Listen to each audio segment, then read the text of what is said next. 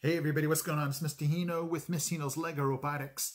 Today I'm super excited because I love sports that have some type of goal like soccer or hockey. So today I have the penalty kick. We'll steer it more towards soccer. I have the penalty kick robot. You're gonna have to see this, so stay with me.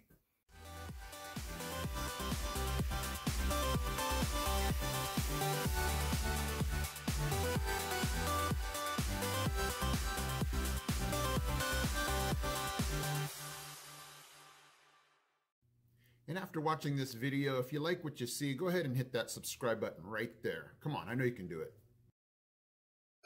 Okay guys, so I'm gonna give you the link down in the description to the original video.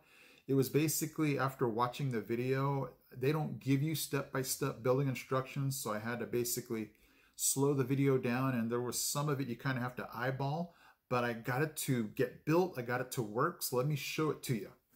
Okay guys, so here it is, the penalty kick robot. What I really like is this part up here. This kind of just rolls along the track. I'll show that to you in a second. You're gonna have to get it on motor control. There's the soccer goalie. You basically control it with two touch sensors that are gonna basically activate when this medium motor makes it go either left or right on the track. And it's just super cool to be able to, you know, for those of you that like soccer, or even hockey, to, you know, incorporate that now into a LEGO EV3 robot. So let me go ahead and get to motor control and show you how this guy goes back and forth. Okay, so I have this on motor control. That goes left and makes him go left and right to try to block your shot. He's trash talking like, yeah, come on, bring this ball at me. So it's really neat. Let me just show you this medium motor attachment here. This connector right down here basically locks it into place, so this thing always stays on the track. It actually goes underneath. So for those of you that would build this, just know that this peg or connector, when it gets pushed in so it locks it under here, so this can stay on the track, because this medium motor is pretty heavy, and if it doesn't lock it in, then it doesn't stay on the track. So it's really cool to just be able to go back and forth with this guy. But let me go ahead and show you the program so you can see this guy actually try to stop a soccer ball. Okay, so the left here makes him go left. The right touch sensor makes him go right. So it's just easy to control him. So if the ball's coming at him, blocks it.